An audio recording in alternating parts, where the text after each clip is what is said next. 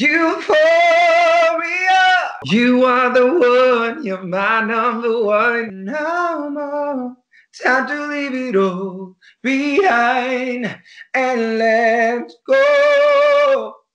And I tried to let you in, but we couldn't fix our broken strings, and my lonely voice goes, ooh, ooh, ooh.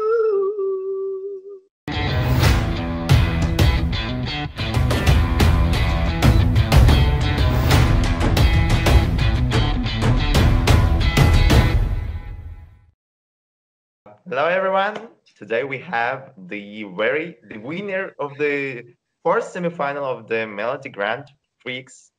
Kim, how are you? How are you doing? Hi, I'm doing great. I'm back in my home and just recharging for the big finals. Salam uşaqlar. Bu günləri bizimlə Melodi Grand Prix 2021-ci il 4-cü yarım finalın qalibi var. Kim My Lonely Voice mahnısı ilə qalib gəlmişdi. Soruşdum ki, necədir?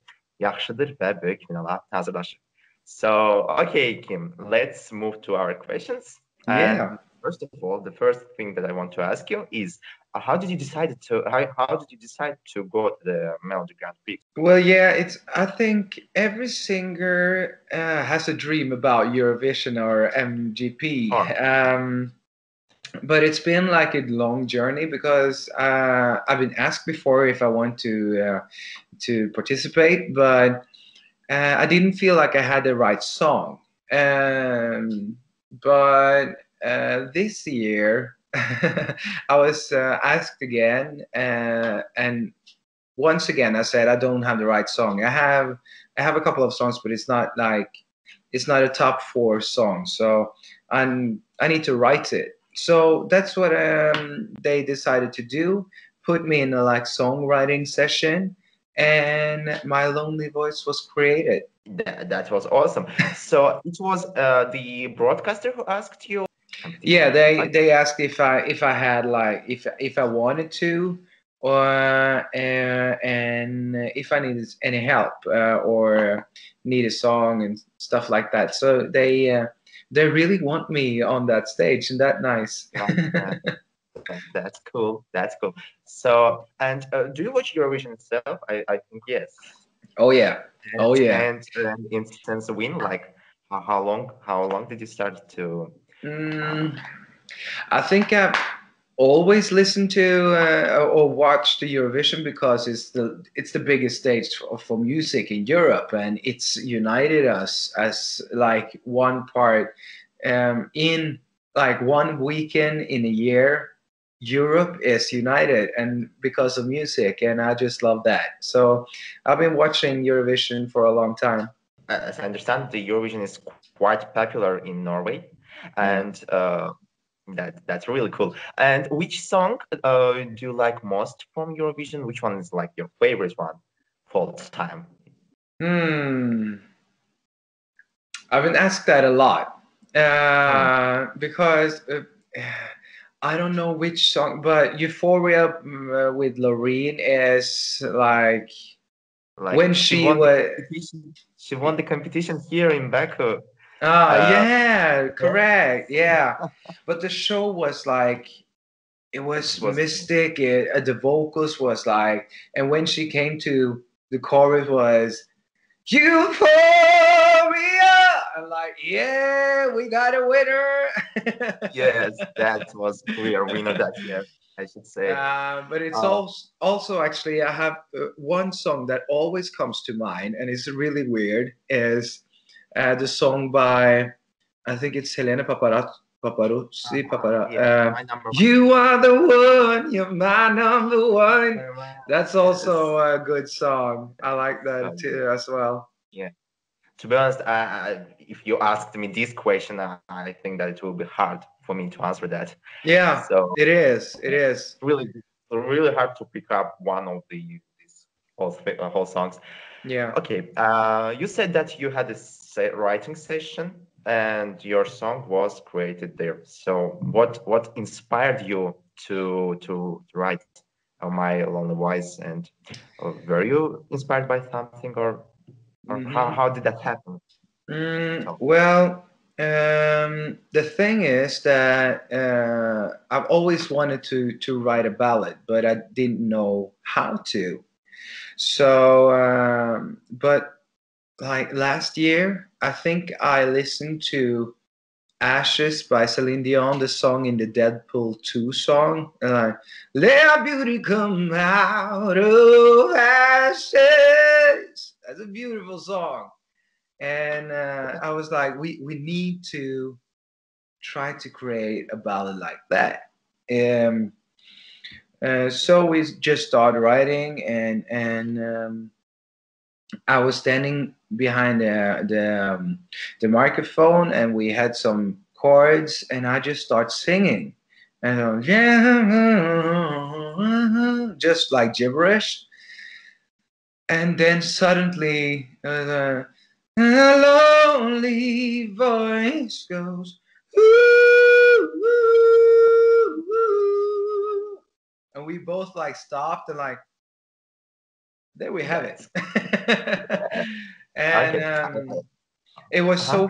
so cool to just like be in the session. And the thing is, when we started, when I like found the melody, I knew exactly like in a second what I wanted to write about, because in 2019 I met a guy in London, and we had like the best weekend ever. We thought that we were like meant to be, and as probably many out there, you know, when you meet someone for the first time, it's just, and things fall into the right places, it's just magic. But we met again a couple of months later because I went over to London again, Uh-huh. and the magic was just gone. It was something just, and I was so heartbroken because I thought I like found the one. And I think that many others out there can relate to that, because when you meet someone, there's some really like good emotions. You're laughing, and everything is just great. But when I came back to visit him, it's just, it was something was just off. So the feeling in the song and the emotion and the mood is the same that I had when I was on the airport express train to Heathrow, and I was sitting there and sobbing and crying and felt sorry for myself. Oh, So that's yeah, that's really sad to hear that. yeah, it is Okay, sad, it is. but that's And just the I way it can tell is. you that we can feel that sadness when I can say Oh, it for myself. Then when mm. I listen to your song, I really can feel that emotion that you wanted to transfer to us. Oh, At least, thank you. yes. So I think that I forgot to translate your answers, so I will Yeah. quickly do that now. I just okay. Soruştum ki MGP'de iştirak etməyə necə qərar verib, bəs yayımçı kanaldan əlaqə saxlayıblar kimin özündə və mahnı yazmaq kempinq olub, sessiyası olub və orada bir yerdə mahnı yazıblar. Eurovision ömür boyu izləyib, soruşdum ki, ən sevdiyin mahnılar hansıdır? Euforian dedi mənə və Helena Paparizyanın My Number One mahnısıdır ən sevdiyi mahnılar. Və sonuncu sorduğum sual ondan ibarət ki, hansı mahnı necə yaranmışdı, harada yazıldı, necə yazıldı və bunu yazmağa səni nə ilhamlandırdı? Öz hekayəsini danışdı. Londonda olanda birisini görmüşdü və yəni bu insanın yani aktardığı bir insan olduğunu düşünmüştü, hissetmişti ve bir neçə ay sonra yeniden Londona qaydanda gördü ki, bəs artıq o həmin hisslər yoxdur. Yəni onun hiss etdiyi hissləri ona qarşı hiss edilmir və Londondan geri qaydanda poyezdə oturmuşdu tək və o kövrək bir vəziyyətdə bunlar haqqında düşündü. Yəni sözlər bundan bəhs edir. So, okay, Mhm. let's move to our next question. Yesterday, the final songs from from the fifth semifinal of the MGP were revealed, and as we found out, and as you shared on your Instagram page, you are the songwriter one of the songs that takes Yeah. part. This song is the "Walking in My Sleep." So, can you tell us a little bit about that song?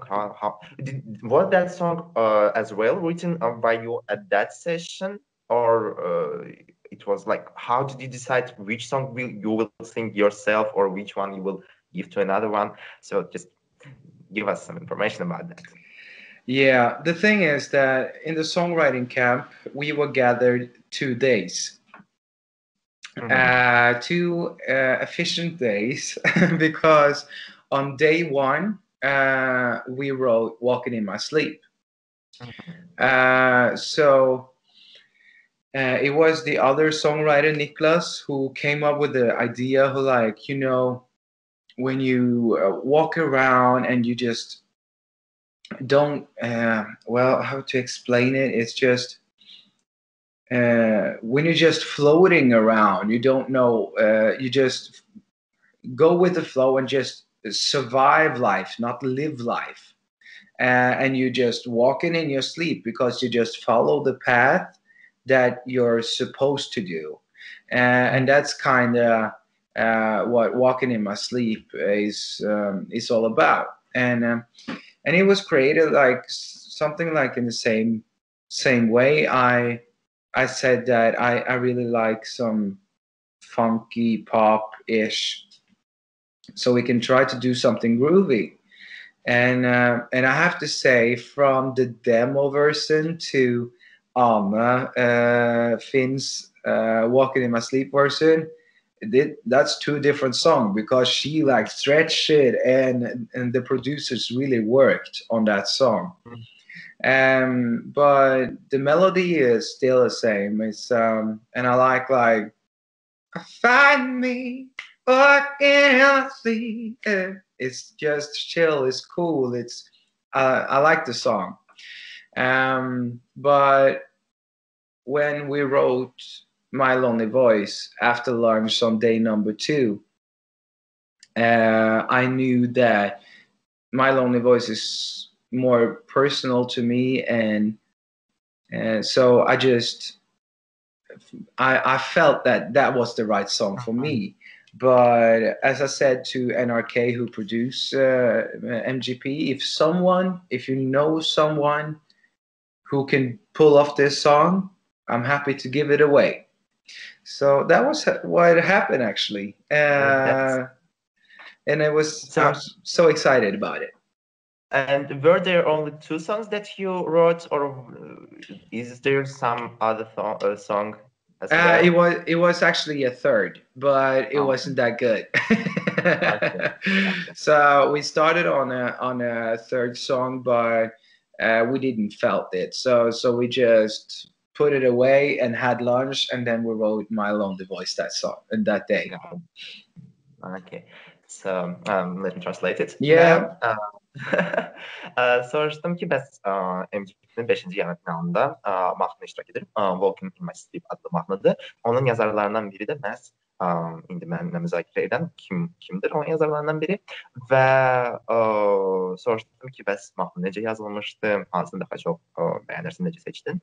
Bəs söylədi ki, mahnını yəni ilk növbədə Walking in My Sleep hansı yazılmışdı, daha sonra My Lonely Voice yazıldı və My Lonely Voice yazandan sonra onu daha çox bəyəndiyini hiss etdi, daha özünə uyğun hiss etdiyini düşündü və ona görə o mahnını özünə seçdi və digər mahnıda söylədi ki, əgər oxuyacaq kimsə varsa bu mahnını verməyə hazıram. Soruşdum ki, bəs bundan da başqa hansısa mahnı olmuşdu? Dedi ki, var idi. Üçüncü mahnını da yazmağa başlamışdı, amma bəyənmədi onu və qərar gəldi ki, onu bir qırağa qoyaq və bu iki mahnı üzərində işləyək.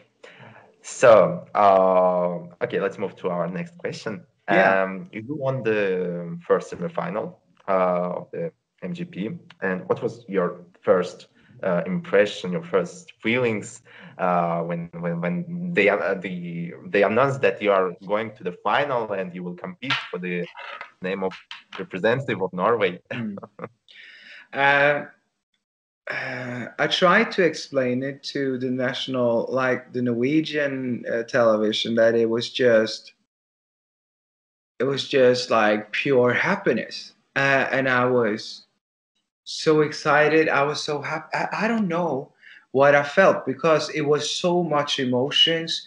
It was like thinking about all those years that I've been singing to like to stay to stay alive, just to keep working on to get to this point. Because when you well, I've been singing for quite a long time now, and I've been doing this professional for quite a long time. But we've always been doing like covers. I've been doing show, standing on top of tables and like come on, like doing parties.